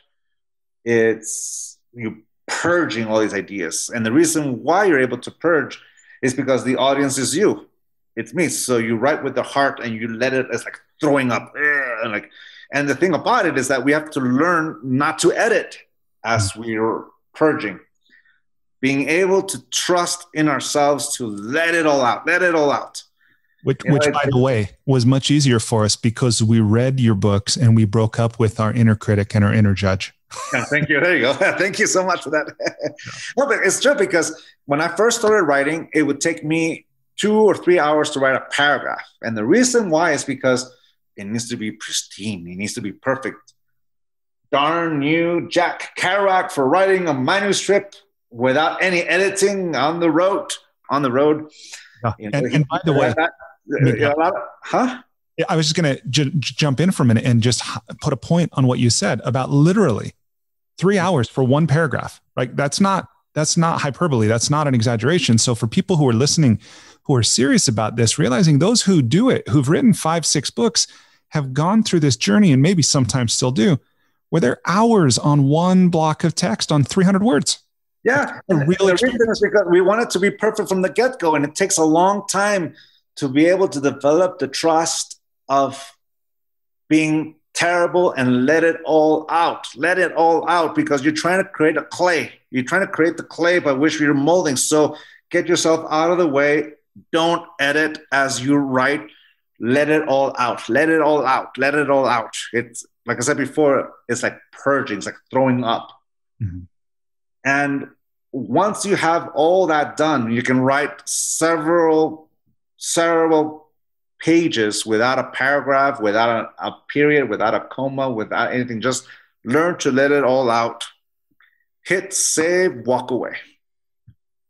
Come back later, or in a day or two or a week or however long. Select all, copy, open up a new file, paste, hit save, put away the other one and never touch it again. It's your master. In this one, you start putting in grammatical rules, periods, commas, and all that stuff. Hit save, walk away. Come back. Now, this is where editing with the mind comes in. The reason why you edit with the mind is because all of a sudden the reader has changed. In the first manuscript, you are the reader. When you're the reader, you can have gaping holes and all these things because you're the one filling in the holes. When you start editing, the reader changes. It's going to be your reader, the people out there. You're basically editing in a form of, you're translating it into a language someone else can understand. And the book has to stand on its own. It doesn't, like, the author doesn't have, the reader doesn't have you to ask the question, what do you mean here? What do you mean there? What do you mean there? You know, unless you're in an interview. But the book has to stand on its own. So you begin to edit. On my first book, The 5 Levels of Attachment, I wrote 5 manuscripts, and I used 2 different editors to help me with that one. There was 3 editors to find, like Randy Davila, my publisher. He's the main editor of all my books. He's the final say. It's like it's Janet Mills is to my father, Randy Davila is to mine. Christy Macris is my editor that helps me put in the rules of grammar to that clay, that purge. And we begin to work on between she and I. You know, we put it into thing. Once she and I finish, we go with Randy, and he starts putting in the edit. So Christy knows me, and Randy knows the audience. All right. But if you don't have the luxury of having an editor, you still have to transcribe or translate it into a language that someone else can understand. So that's what I mean by you write with your heart, you edit with the mind. When you write with the heart, let it all out. Learn to just let it all out. And you want as much as you want. For example, in the Mastery of Self, I wrote about, actually, I'm going to go here. The current book I'm writing right now, I turned in 80,000 words in the first manuscript, the first purge. And I cut it down to about 60, then down to 45. And once you're in 45, now you're in an editing mode of like, all right, now we're somewhere. You know, if you get down to 30, you're really, really good. Then what you add is you're filling in the holes, and then it grows.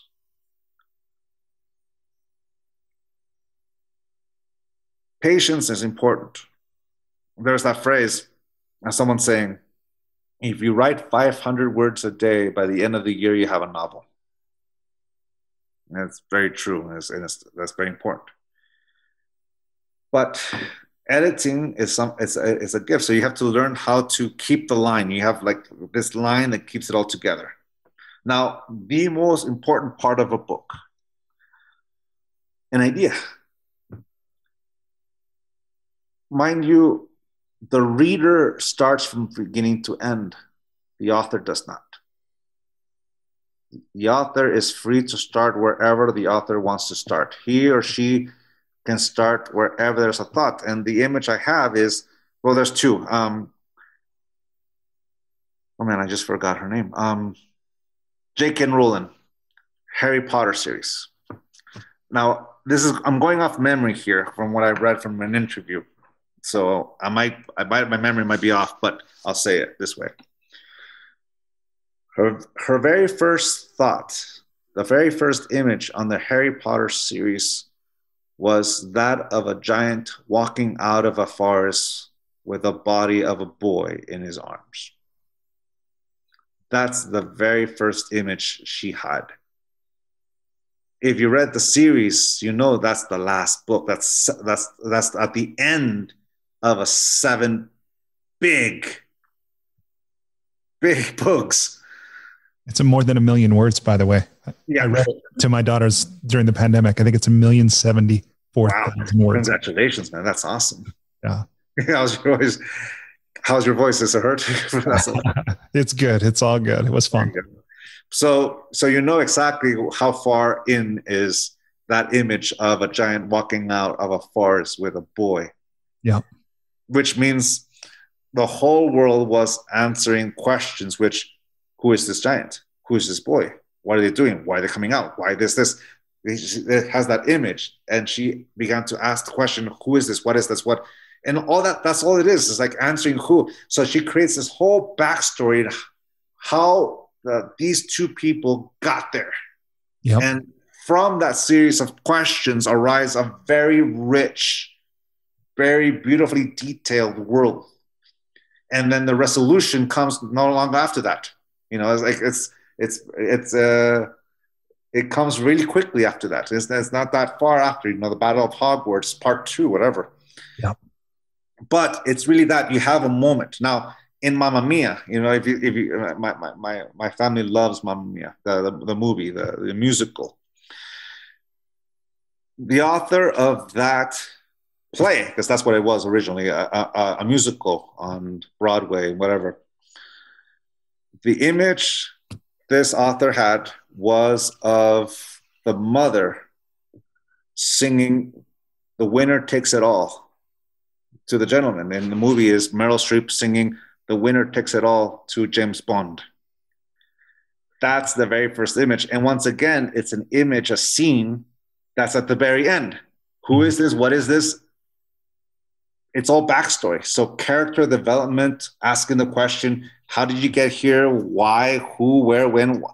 You're basically a reporter. You're filling in the gaps with questions. Why is this? Why is that? And also it turns out that all his writing really is those moments, these epiphanies, questions that you answer that takes you outside of this comfort zone of what you know and what is. You know, anxiety is answering the what ifs with the worst case scenario emotionally. Same thing with a lot of things. You know, you can also put in the best case scenario, it'll make you happy, you know, and it's in the opposite direction as well. Who is this? Why is that? Who is this giant? His name is Hagrid. Who is this boy? His name is Harry Potter. Why would a giant walk out with a boy? Well, he's some wizard and this and this and that. And you can, the whole thing. And there's a reason why, you know, like Alan Rickman, I think that's his name, who played Snape.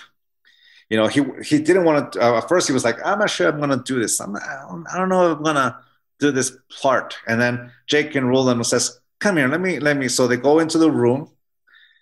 There she tells the arc of Snape and the line, even still. And he says, always. Rickman says, that's it, that part, always. got him. Which means, as an author, she already knew the arc. She knew the whole thing. And when that happened, that book wasn't even published yet. You know, when the first movie, for the first Sorcerer's Stone, or yeah, the Sorcerer's Stone, that's the first one. I was thinking what the English version of it was. Yeah, in England, it was the Philosopher's Stone. The Philosopher's Stone, yeah, the Philosopher's Stone, the Sorcerer's Stone. When that movie came out, we were still in book 3 or 4. You know, like we were the Goblet of Fire or the Prisoner of Azkaban had just come out. The Deathly Hallows were years away from that. You know, so it's you start writing at your first question, or the first mark, the first image. In my case, you know, with the 5 levels of attachment, it was the moment. It was the image of Don Quixote looking at windmills and telling Sancho Panza, saying, Don Quixote, are you okay? What's the matter with you? Those are giants, they're windmills. And Don Quixote saying to him, Sancho, how naive you are. It was my arch nemesis, the magician, who turned these giants into windmills just to make me look bad. That image is what allowed me to put into perspective the 5 levels of attachment, and I began to write. That was the image.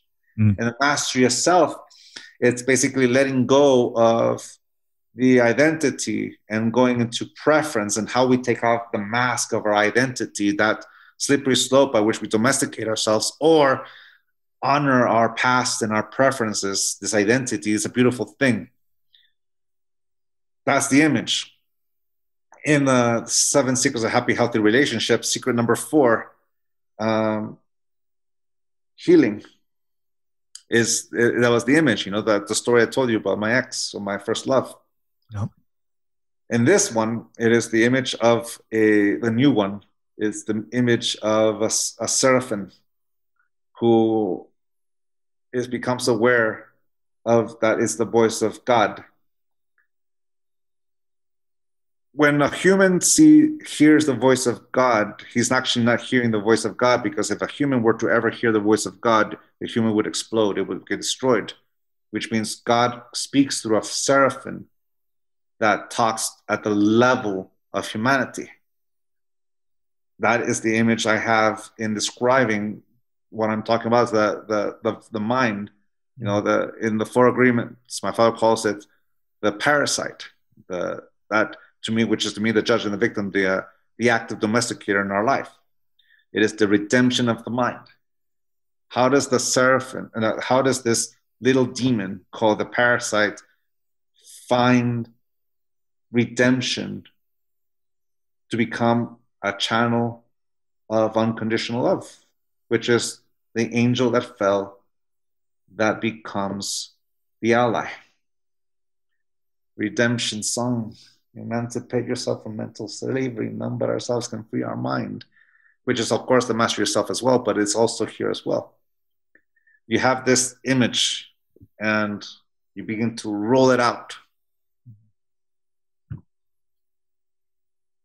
Beautiful. And I imagine those who are listening who have an aspiration to write can see something for themselves. Hopefully they're recognizing, you know, what that kernel is, or what the genesis of this idea is, and can use it to guide them and follow what you've said about just write from the heart, edit with the head later. But and I can tell you what I told my nephews and my nieces, because I've gotten my nephews and nieces have asked me similar questions on how to write a book, and my nieces who how to become an artist. I told them, you really want my help? They said, yeah, I want my help. Are you sure? Yeah, okay. Well, there's one thing I need you to do first. Accept this truth. You're never going to get published. They're like, what? Repeat after me. I'm never going to get published. But. Repeat after me. I'm never going to get published. But. Tío, uncle, tío.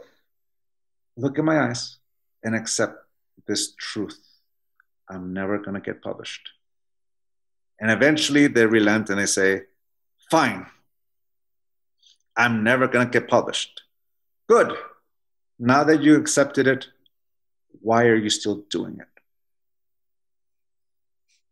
Because I want to. And there it is. That's why you do it.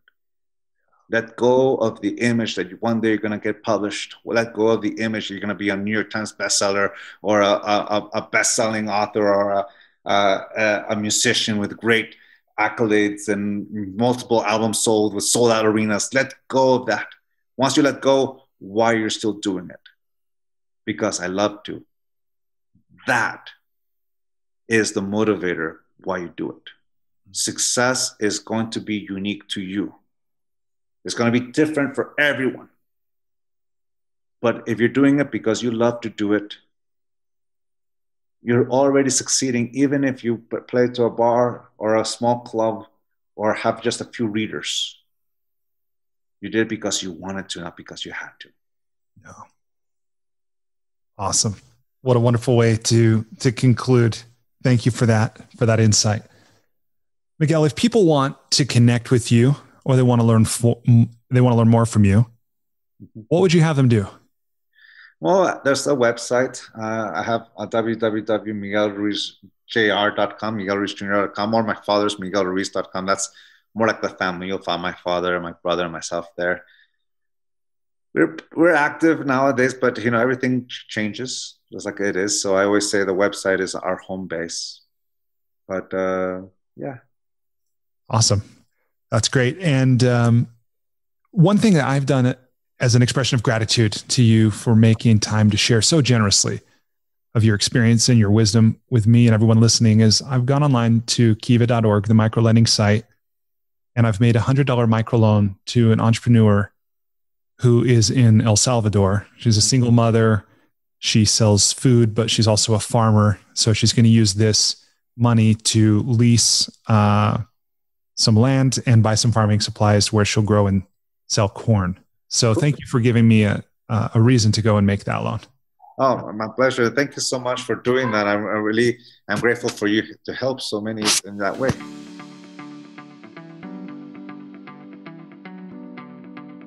Hey, thanks so much for listening to this episode of the School for Good Living podcast. Before you take off, I just want to extend an invitation to you. Despite living in an age where we have more comforts and conveniences than ever before, life still isn't working for many people. Whether it's here in the developed world where we deal with depression, anxiety, loneliness, addiction, divorce, unfulfilling jobs or relationships that don't work, or in the developing world where so many people still don't have access to basic things like clean water or sanitation or healthcare or education, or they live in conflict zones, there are a lot of people on this planet that life isn't working very well for. If you're one of those people, or even if your life is working, but you have the sense that it could work better, consider signing up for the School for Good Living's transformational coaching program. It's something I've designed to help you navigate the transitions that we all go through. Whether you've just graduated, or you've gone through a divorce, or you've gotten married, headed into retirement, starting a business, been married for a long time, whatever. No matter where you are in life, this 9-month program will give you the opportunity to go deep in every area of your life, to explore life's big questions, to create answers for yourself in a community of other growth-minded individuals. And it can help you get clarity and be accountable to realize more of your unrealized potential. It can also help you find and maintain motivation. In short, it's designed to help you live with greater health, happiness, and meaning so that you can be, do, have, and give more. Visit goodliving.com to learn more or to sign up today.